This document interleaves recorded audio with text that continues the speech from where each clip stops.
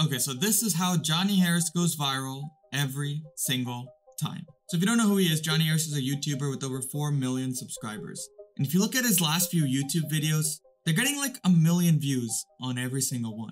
But how does he even manage to do this so consistently? So to try to figure out a little bit of his secret formula, I watched every single Johnny Harris video twice. And I'm going to break down exactly how I think he does this.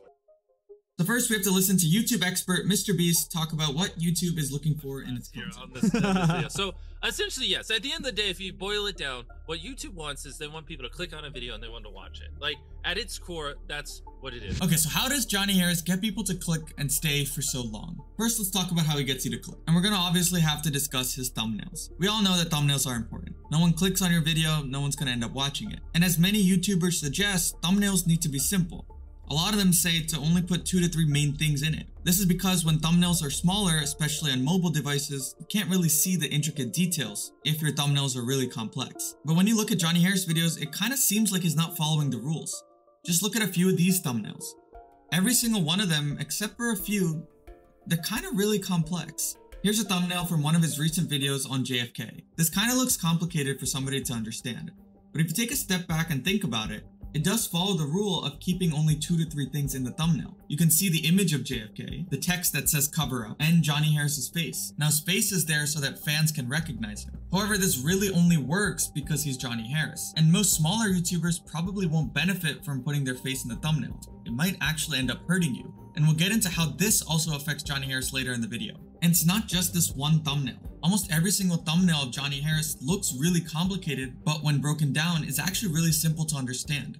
But more importantly than his thumbnail, his topic selection is genius. If you look at all the Johnny Harris videos, almost every single one has a huge audience. He knows that it's easier to get large amount of views if the topics that you're picking has large amounts of possible viewers. And yes, viral doesn't necessarily mean millions of views. I mean, it could mean that for you depending on your channel, and for Johnny Harris, it most definitely does. So let's look at an example. Let's say that you make videos about how to clean a swimming pool or something. It'd be kind of unreasonable to expect yourself to get millions of views on a video about pool cleaning 101 or something. So going viral in that specific niche is gonna look different. But if you look at all of Johnny Harris's videos, his videos are about geopolitics, and it's hard to argue that he doesn't have a massive possible global audience.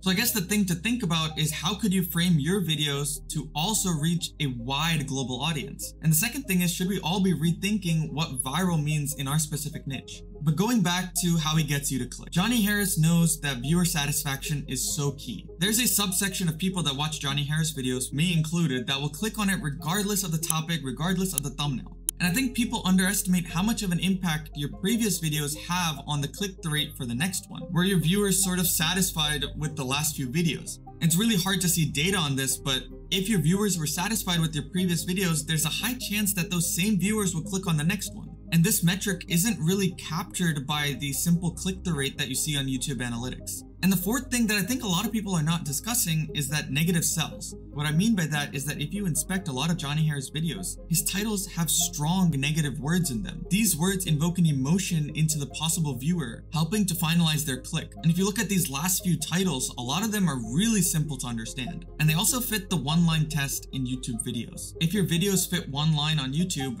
it's most likely going to look really good on all devices, which makes it easier for people to see and hopefully get you an increased click-through rate. Okay, so we covered how Johnny Harris gets you to click, but how does he get you to stay for so long? There's actually a great video by David Mora who explains this very well on how Johnny Harris gets you to stay the entire time. I'll leave a link to that in the description below. But for this video, I'm going to focus on a few things that David doesn't touch on. The first thing is his production quality. There's not that many people that can compete with Johnny Harris in his production quality. He most definitely stands out, especially when you look at all the people that make geopolitics videos. Yes, I guess some people criticize him for it, for spending so much time on just the production. Remember, this is YouTube. Johnny Harris is playing the game, and if that means spending more time and more effort than his competition, so be it. And it's hard to actually have some takeaways for all of us in this because not all of us can spend the time or the quality or the money to have the same production quality as him, especially when you take into account all the research, the editing, the animation, the fact checking, every single thing that him and his team do. And we could sit here and complain that his videos look way better than you and I's because he's got a huge team. Or we could just acknowledge the reality of the situation that everyone is sort of competing with each other for the same set of eyeballs on YouTube. And especially when one person has this level of production that's quite frankly mesmerizing to watch, then that's also really hard to compete against. And Johnny Ayres definitely knows this and uses that fact to his advantage, going so far as to get custom sound design and hiring an in-house composer to make custom background music for every single one of his videos. And this has resulted in the fact that Johnny Ayres has created sort of this flywheel effect for his channel. Now, usually you hear the term flywheel in business school or in startups, but it also applies here on YouTube. The unfortunate truth is that larger channels benefit from everything: higher production, name recognition, more money to spend, past experiences, mistakes that they know to avoid. But this happens because of the idea that smaller wins stacked and stacked over time can lead to bigger and bigger wins, that you might not see it right now, but over time it will appear.